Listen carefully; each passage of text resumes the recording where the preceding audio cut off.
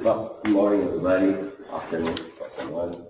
Today, I would like to present you our first, I think I can do that. Our first edition of the Smart Cities approach in the TM4. The project is being sponsored by Verizon, China, and Telefonica. Specifically talking about Telefonica, we are helping them in Brazil on the development of a pilot city. It's a very, very small city that is Alegraba de São Pedro with 3,000 people, and there we are making a transformation of that city to a smart city. We are together with ESRI providing the assurance platform that you can see during the presentation. We realized that we have some challenges and opportunities in the market regarding the standardization of smart cities. There is a lot of initiatives, but none of them are focused on the operationalization and also to tell how to implement and make this transformation to the normal city, from a normal city to a smart city. Thus, our plan, our objectives in the medium term is to develop some sort of a couple of best practices and at the end a guidebook telling people, telling the governments, telling the telcos, and explaining how to make this transformation. We will develop a process of deployment and also talk about the enablement platform and so on. Talking in terms of concepts and philosophies, there is a lot of top-down and also bottom-up approach around the world. But we think that a good smart city, a good project of smart city must be focused in the citizen. So what you can see is all starts creating an environment capable to explore the creativity. Also, an environment that the citizen can interact with the government and vice versa. And all of this based in the digital services that we can implement and how we can deploy. Frost and Sullivan have identified these 8 verticals in order to organize the types of solutions and the types of results and benefits that the smart cities can have.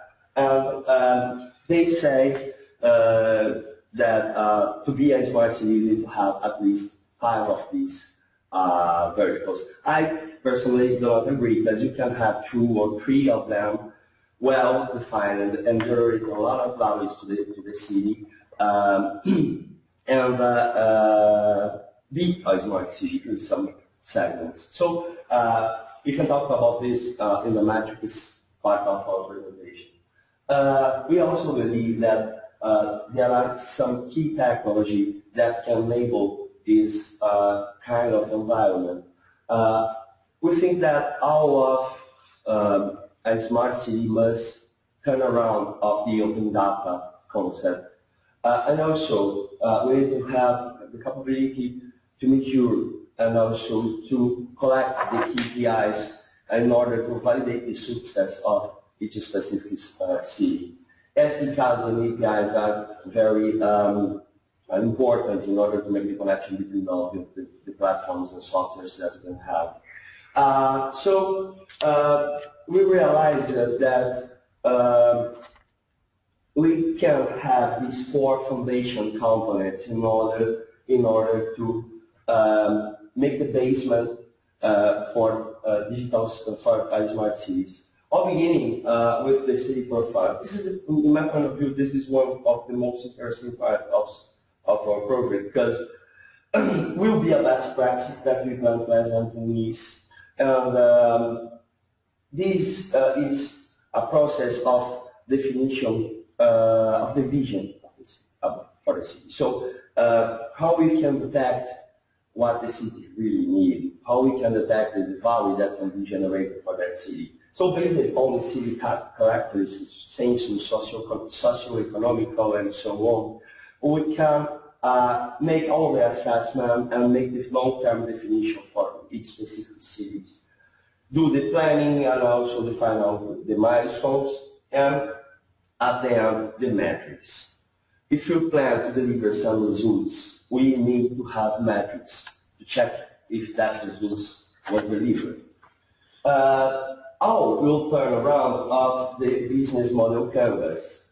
After we made all the assessment and know what are our customers, we will be able to generate the correct value proposition for each stakeholder involved. Based on these, the team that are providing this sort of consultancy or planning for this city transformation will be able to define what the correct solutions, define the correct platforms and digital services that need to be implemented at that specific city to generate the values that we can generate. And the first step for this deployment, we think that is enablement platform. What is this enablement platform? It's the minimum viable product to transform a city in a smart city. And I'll begin in the open data. Open data will be the center of all of these, collecting all information from the digital services using the API brokers in order to make the correlations and make the intelligence of the platform. Providing also the public data for the APIs that can be developed under the CDS, that is a SDK, well recognized in Europe, and we can use this as our basement for the communication generation of the application. But it is very important to have the quality assurance of all digital services, applications, and technology that are serving the population. So the assurance will collect information from all layers and be able to manage this assurance, make the KPIs and quality indexes. And we are talking about citizen. We are talking about the communication between the government and the citizen. So the e-participation capability is very, very, very important. The e-participation, we understand that are features in a platform capable to collect information from the citizens, surveys, issues, problems, so they can report to the government, and the government can communicate, interact, and return, make the feedback for the citizens. Also, it's a platform, it's a channel to providing the KPIs, providing indicators for the city. It's quite important to use this. This is our enablement platform. So we'll be able, the idea is start from this. The idea is make this deployment at the first moment. After this, we will be able to develop what we are calling the digital services catalog. That was the project that started 6 months ago. We are making contacts with companies, we are making, knowing a lot of technologies, a lot of services, a lot and so on.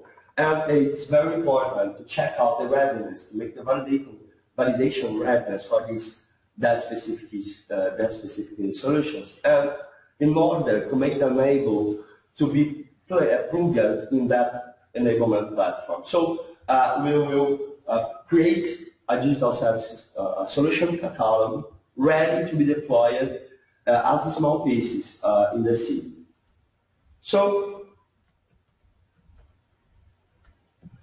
at the end, we have the results and metrics. Well, okay, we have the definition of our objectives. We have the platform that will enable all the solutions. We have the solution catalog, and we need to have the measurements. We need to check the results, and these are how we see the organization of this. WCCD have developed the ISO 37120, and they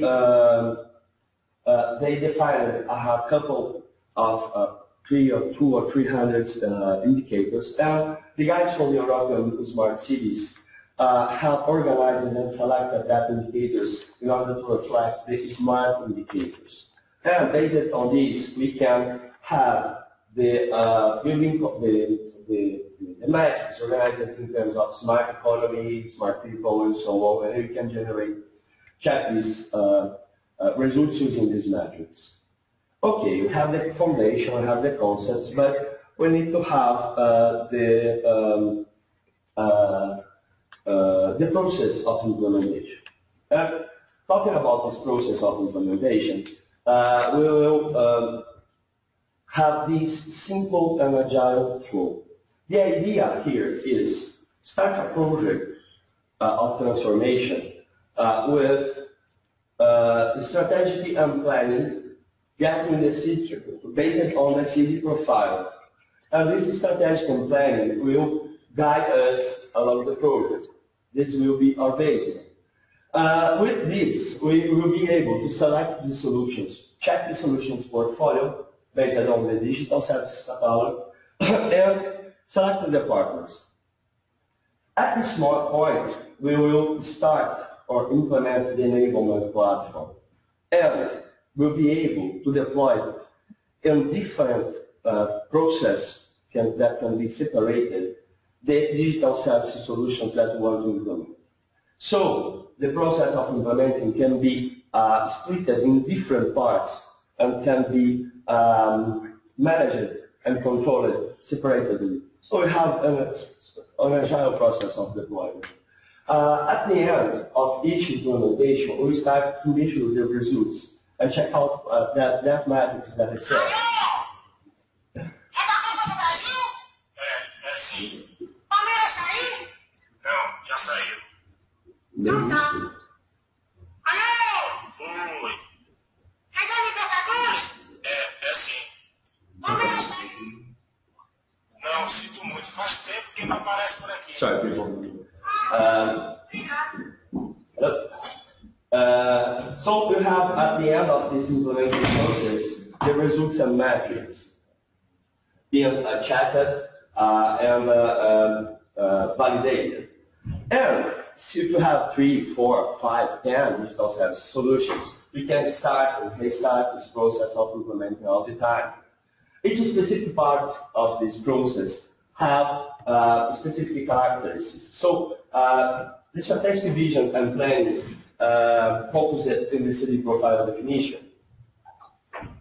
Need to have, for example, a visionary guide in the government, capacity to hold this program. This is very important. We have also to have the stakeholder collaborations, all of them. All of these must be built under the citizen and with the citizen engagement. So solutions and definitions, for example, must be a real thinking part of the process. We need to check out the result, check out the value that can be generated for each specific solution in order to achieve the targets. The implementation process is quite simple, but can be based on the requirements mapping that we have done in the digital services catalog and guided in the guided based on the problems that solution already know in the process of implementation. And at the end, we need to start to measure, create the maps, and make the management and control. All of that solutions need to be operated, and it's important to define how the solutions will be operated, either by the city or by the government or by the partner that was contracted to support and to offer that solution. We need to ensure the quality with end-to-end services management. So, based on that concept, we identified at least 8 components of the frameworks that can be used, reused, or complemented by this project. We start from the ETON process. So, using the concept of the digital frameworks that starts from the use case mapping. We will define in point what are the processes necessary to involve in each part of this development, agile development approach. The B2B2X is a key component of all of this because we will have a lot of companies providing different types of solutions and different types of services. So the business modeling provided by the B2B2X is very important. As I said, the end-to-end SLA management is quite important in order to ensure that all the services will be correctly delivered. The open digital APIs are also crucial because we already have a group of APIs well defined in order to complement, and these APIs will be the guidance to the digital service catalog. A solution ready to be part of this ecosystem will need to have the correct APIs in order to make the connection easy and fast. The digital services reference architecture is our basis. We are constructing all of these on this sequence. Well, as we will define at least 74 new indicators or more along the projects, the business metrics will be complemented with this type of indicators, and also we can make the evolution of the information frameworks in order to support these new assets and also these new indicators. And at the end, we have the privacy and security. We are talking about that. We are talking about people. We are talking about services that need to be secured. We are talking about data that need to have privacy. We already started a scoreboard for smart cities, privacy and security, and the idea is to base it on each use case that we will work on, is make the correct definition of the needs and the best practices under the privacy and security concepts. This is what we have done in terms of identification, process identification in the ETOM. So we have the assurance, the fulfillment, the operations and support, and also billing. But the horizontal for the supplier partner is full. So we have to have the identification and point each process and how we use this process. This will be made in the best practice that we plan to deliver in NICE, that we talk about the process of the development process. Also, this is a screenshot. This document will be able in our communities. That's the first version of the security and privacy concept. And we can check here what are the guidance that we need in terms of security and privacy. What is happening in Águas de São Pedro? As I said at the beginning of my presentation, we have there like a living lab. So we are being able to deploy solutions, test concepts, check the correct operational processes, and also identify what we need in terms of best practices. This is a small case, and we are planning to start to involve other cases for the next stage of our project. We have some lessons already learned from that. The first of them is that we need to, as I said, we need to have the proposition of solutions to the city hub. We don't have to expect that they will tell us, I need a smart energy solution or I need a smart light. No, this will not happen. We need to have a service catalog well defined with the possible ideas and also the possible solutions and show to them. Based on the vision, based on the business canvas, we can make this selection and propose this selection. The second point is the need of a visionary leadership there. So the case in Águas de São Pedro is being a success because we have there the tourism secretary that is holding all the project. It is a tourist city, so the guy has personal interest in deploy and develop the city, deploy the best solution there. So it is a visionary guy. He ensured the commitment and support from the city, how have operational tasks that need to be done by the City Hall. We need to help, we need to have support, the support from them. If each involved partner have one or more specific goal, and they will generate parts of the result that impacts the whole result. And we need to have these rules very well defined, and they need to know what are the results that we expect from them. And the point most important of this, you are impacting the citizen life. So we need to have the citizen involved in all of this in order to check if what we are doing is good, bad, right, wrong, and make the corrections in order to provide the best life quality, or to ensure that the results will be provided to them. We made there, this is the platform that we are using there. We have 3 digital services that are focused in security, smart lighting, and parking, infrastructure, and mobility. All these services are sending data, all the information, indicators, events, and also inventory to the FiWeb. That is a platform in Europe the development was started by Telefónica and now is funded by the European Union. Focus on the get, collect, store, and also share data provided by the cities and the digital services that are. So all these platforms send the data to the FiWeb that is playing the open data modeling of enablement platform, and we have 2 companies making the assurance with geographic information system integrated with the performance management, that is ISPM with NetVision and also ESRR. We collect all the information, indicators, and metrics. We can make all the problem management, all the measurement of quality of services, and so on. There is a quite interesting part of the project that is the applications that are being used at that. We have also health and education verticals being transformed into smart verticals.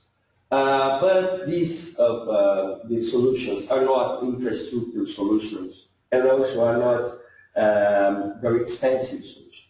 Simple solutions used in an intelligent way that are providing real benefits for the city, real benefits for the citizen. For example, in the health segment, we have an attendance center that is capable to make all the pre-diagnostics of the population. So if there is an elderly sick, so if an elderly is with some discomfort or pain, so he is being oriented to not go directly to the clinic, pick up the phone and answer a few questions and get a pre-diagnosis. So the guy will make the advisor and orientate that elderly to take the medication, for example, or to go to the clinic and talk with a specific physician, with a specific specialization, with a specific appointment made by a web scheduling. So the process of the attendance process and there was the quality of attendance is higher because we do not have more queues, we do not have more waiting time. And the school have the education and modernization with digital platforms. That is a very, very good process also. Here we have a screenshot. Unfortunately, we will not be able to showcase you the platform, but we can send more screenshots and for whoever to know. Future steps. Our next step is for neat and easy needs, and we plan to create the agile business process best practices and the digital enablement platform best practices, and for the next digital disruption, the catalog and also the evolution of the frameworks. And finishing, we need to make some liaisons. It is important to make contact with at least these 3 organizations that have a lot of standards, good standards for smart cities, each with specific focus, and we can complement them, and also we need their information in order to make a synergy, and also the WCCD. That is it. If you have any questions, I will be glad to answer. Excellent. Thank you, Washington. I have one question for you. Given the fact that you're now dealing with governments, which is a bit different to dealing with organisations, there's essentially a political element to some of this. What are the quick wins or short-term gains that City Hall, as you refer to, are looking for? Because they're obviously going to need to see continuous improvements or value out to the wider citizen in order to gain continuous support for these types of initiatives. What are their top priorities or short-term wins that they're looking to gain? I think that the most important part of this process, this context, is to be fast and short. Try to avoid the change of governance and make the deployment of small solutions in short periods of time. Also, try to create a working group that can survive across the changes, the political changes. I have a good case in Porto Alegre, for example. They organized a council that involves police secretaries, people, NGOs, and so on, that take care of this smart city transformation. And if, even with the major changes, for example, or political changes, this council, of course, that will have changes, but the process of controlling and management is quite split. You need to have, each specific place have specific behaviors, but in the vision under the city profile development, you need to think in this. You need to think in how will be the process of change and evolution to sustain it. Mm-hmm. Mm-hmm. Okay. Thank you, Washington. At this point, we're going to move to the Smart Energy Catalyst. So thank you very much, Washington, for joining us today. Thank you.